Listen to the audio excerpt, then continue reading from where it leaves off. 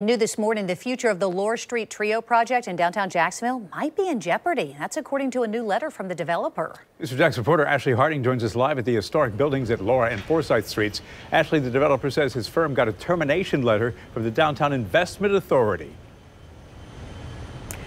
Yeah, Bruce and Jen, that's exactly what this letter says. And it says yesterday they received a notice that a DIA resolution had been submitted to terminate negotiations with the city. And the scary thing is if a deal is not reached, these historic buildings could come down.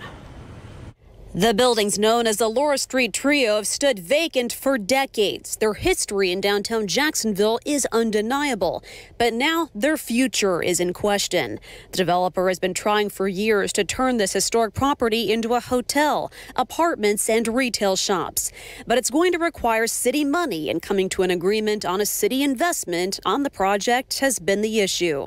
In this letter, the developer hints that the project may not be happening and even appears to throw some subtle shade. He wrote, on April 9th, we received a notice that a DIA resolution has been submitted to terminate the negotiations with the development team to move the project forward, seemingly reflective of most development projects proposed by private interests for downtown Jacksonville.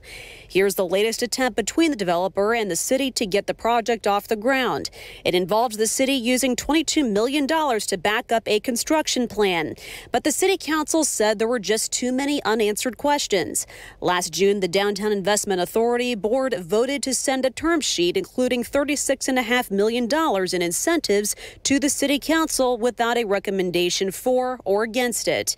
DIA staff reported at the time that developer did not meet certain criteria for incentives.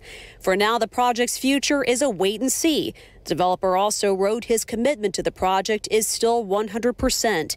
He ended by writing, "It is our hope that we in the city of Jacksonville can come to an agreement on terms to move this important project forward as soon as possible."